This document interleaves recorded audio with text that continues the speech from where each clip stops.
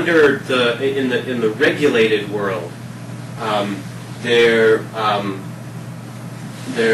each of the three parts of the electricity supply chain, and your generation, transmission, and distribution, those were all owned and operated by the same company.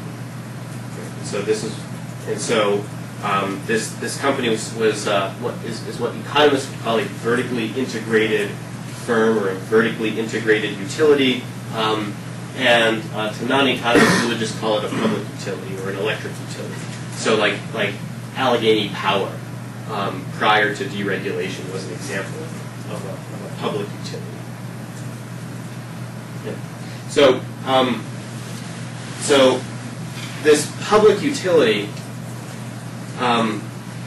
operated under what we call the regulated monopoly, right, or a regulated franchise model, right? And so the way that this worked was that the utility was granted by the state geographic territory over which it had a monopoly to produce electricity, to transmit electricity, and to sell electricity.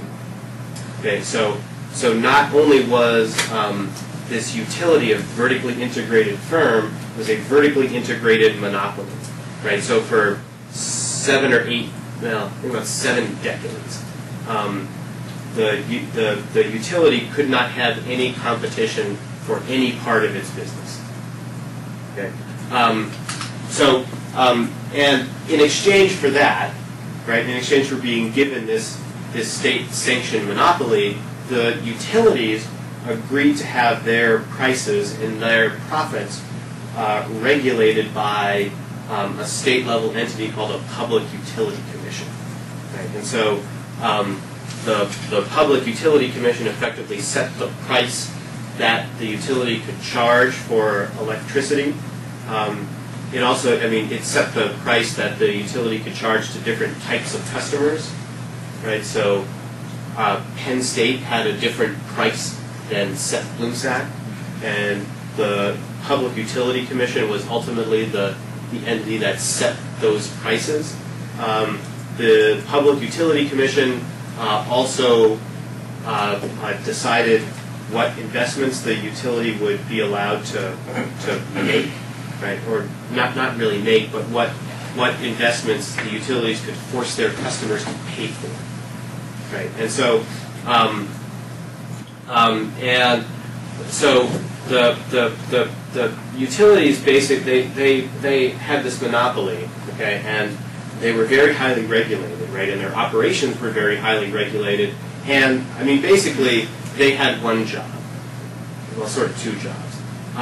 The first job was that they had to supply whatever electricity was demanded.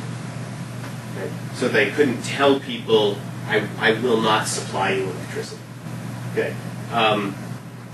And the other thing was that they basically had to operate the system reliably. And so they had to operate the system in a way that you wouldn't have a lot of blackouts. So their responsibility was basically, serve all of the customers and don't break the system. That's all utilities? Yep. Mm-hmm. Okay, so you can sort of see how this system sort of had its ups and downs, right?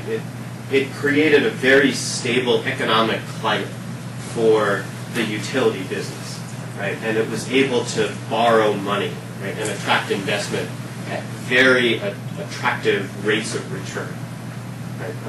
Because sort of, if the utility has a guaranteed profit margin of 10%, right, and there's basically no risk to that. If you're a potential investor who's going to lend the utility money, right, all of a sudden this looks like manna from heaven, right? And so it created a very stable economic climate for the utilities, and it allowed basically a fairly rapid electrification of the U.S.